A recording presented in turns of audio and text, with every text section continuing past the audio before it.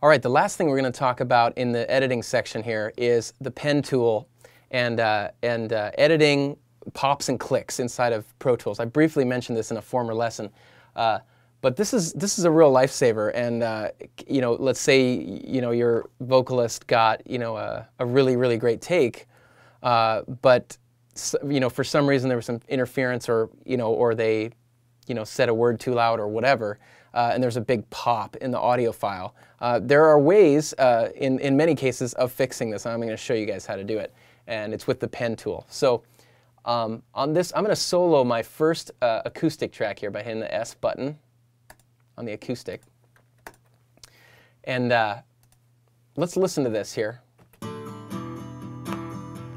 As you can hear, right about here, there's a click.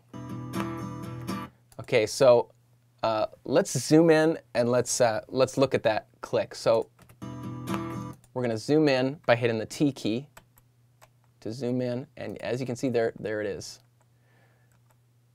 Most of the time you can see these things because they're represented in the audio file as what you would expect them to look like, just transient little pops. So when you zoom in far enough, your audio file, will go from the solid block to just a line, okay? So you need to be zoomed in this far where it becomes a line in order to use this pen tool.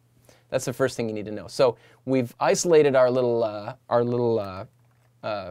click here, our little pop, and here it is. So now we're going to go up to the pen tool, and just make sure that you have it on freehand. There's a bunch of different options here on the pen tool. There's line, triangle, square, random, parabolic, S-curve. But we're just going to draw it in freehand, and we're going to redraw this waveform right here. So make sure it's on freehand. Your cursor becomes a little pencil here, and just right over where this little pop is, just draw a nice smooth curve,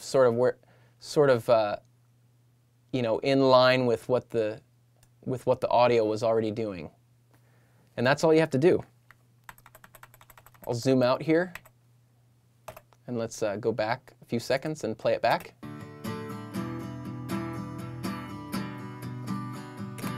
There it is, the pop's gone, and you're a hero. So that's a really useful feature inside of Pro Tools and can really save you a lot of headaches, and has definitely saved me a lot of headaches. So that's the pen tool. So experiment with that,